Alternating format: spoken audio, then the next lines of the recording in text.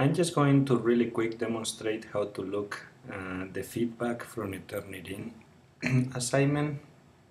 First thing, we need to find that TurnItIn assignment in our list here. Okay, and we probably go to the Pineda Cova link, the first one. We click on it. We go to My Submissions, and we should have there our submissions. Of course, this is just the test one. We can see the grade right here, but if we're interested in seeing the feedback, we can click on that.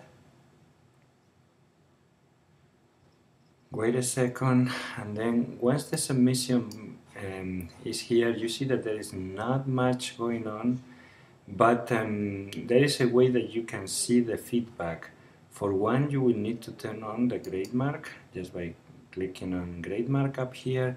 You will see the feedback that your teacher left for you, like gustar, se gustaron.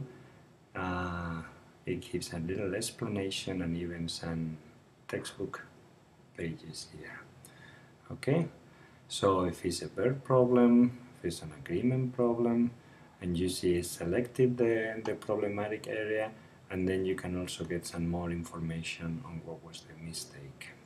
Okay, also you can see your score up here, but if you want to look at the rubric and how you were graded and what categories you were graded, you can look over here and you will see 5 out of 5 in content, grammar, vocabulary, and organization would make 80%.